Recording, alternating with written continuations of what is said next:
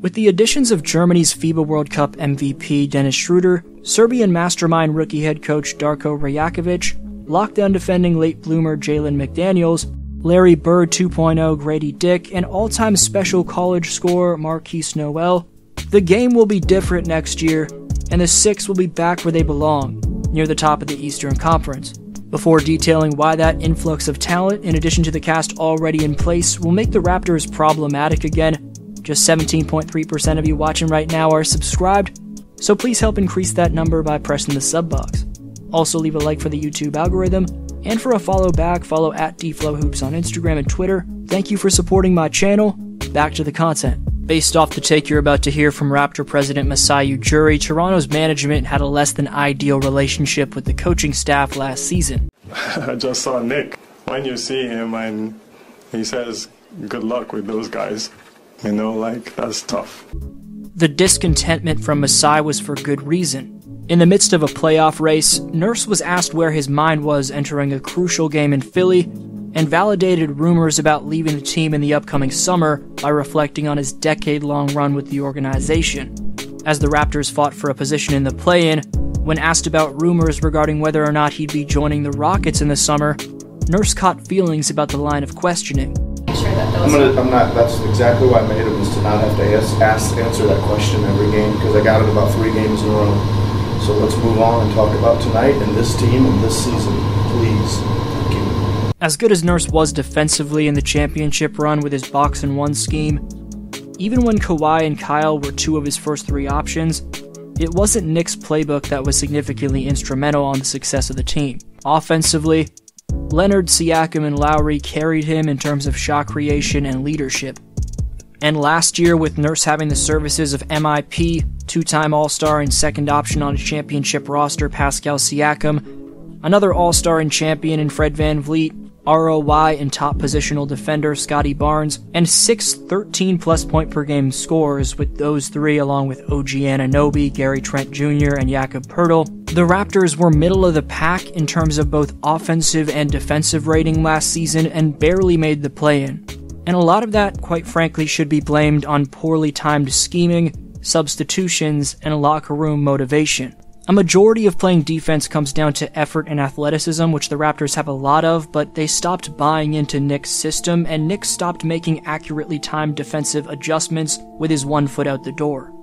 Overplaying the starters didn't help, but specifically after the incident where Nurse clashed heads with Siakam back in 2021, Spicy P visibly stopped respecting Nurse. This trickled down to the rest of the team, and a guy like VanVleet got caught in the middle of it. Given it's a completely different situation this year, I expect a consistent season from Siakam with the guidance of a new coach. Pascal should be motivated with his former coach saying good luck with those guys on his way out. Siakam has become a superstar given he was one of 5 players last season next to Nikola Jokic, Giannis Antetokounmpo, Luka Doncic, and LeBron James to average 24-plus points, 7-plus boards, and 5-plus dimes. But his primary weakness has been performing in the clutch. The Raptors played 36 games with the score within 5 points and 5 minutes left, and Siakam wasn't even in the top 50 in scoring or even top 2 on his own team.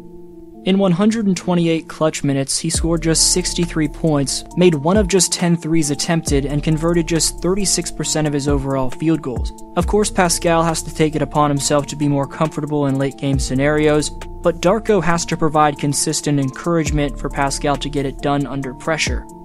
Being fair to him, under Nurse, Siakam didn't have a head coach that was 100% in his corner. Rajakovic should make a profound impact on him in terms of instilling confidence and trust down the stretch. But the last 5 minutes of close games should be where Dennis Shroeder makes his biggest impact. Dennis hit massive jumpers to put Germany over the top in the World Cup and was effective down the stretch for LA last year. In a much lesser role than Siakam and 4 less clutch games than Siakam, Shroeder scored more points in that scenario than Siakam for LA. In 115 minutes of clutch time for the Lakers, Shroeder shot 52.6% from the field and was an NBA 10th best just behind Kevin Durant in plus-minus. Siakam's plus-minus in the clutch was 293rd best, tied with 2 of Shroeder's teammates from last season in LeBron and Russ. Being able to set screens for Dennis and play off him will be good for Pascal, and generally speaking, how the chemistry plays out between these two will either make or break the Raps in this upcoming season. It helps the chemistry that Dennis just stated one of the main reasons he signed with the Raptors was because of a previous bond with Toronto's new coach in Darko Rajakovic. Schroeder's first year in OKC in 2018-19 was Darko's last year as an assistant in OKC. For Darko, from being an assistant coach with 3 different teams in Phoenix, Memphis, and Oklahoma City, to at one point working under a champion in 5 different leagues overseas in Sasha Djordjevic, to borrowing plays from a Serbian national team that just made the finals of the World Cup, Rajakovic's first head coaching stint in Toronto should be a successful one. One of the biggest development projects for Darko will be the 4th overall pick from 2021. In my recent ranking of 10 breakout players, Scotty B made that list.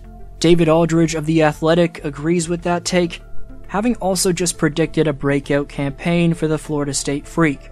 Barnes was the highest scoring Raptor in the clutch last season, ahead of both Van Vliet and Siakam. He made 54% of his shots in that scenario. Barnes breaking out would take complete pressure off the likes of Anunoby, Trent Jr., and Pirtle, allowing those 3 to focus on being role players capable of stepping up on any given night rather than being solely relied upon. Someone who's going to help Scotty's floor space and stamina on the wing is 2023's 13th overall draft pick, Grady Dick. Dick will be one of, if not the most shocking rookies in the game if he can stay on the court defensively. That's why you could see him play a lot of minutes next to Barnes, given Scotty's strength as the defensive end.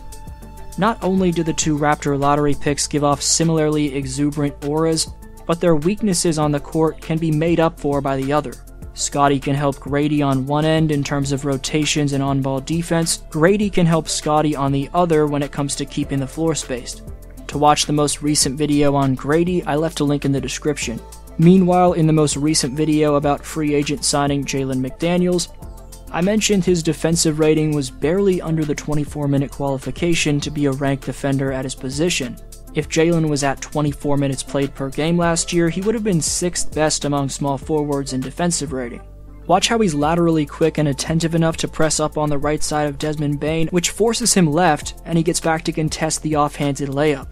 After allowing the O-board to Xavier Tillman, Jalen makes up for it by using his elite standing jump while going up vertically to avoid the foul call. 2-on-1 fast break where he's the lone guy back sees Jalen anticipate the lob and snatch block it with one hand.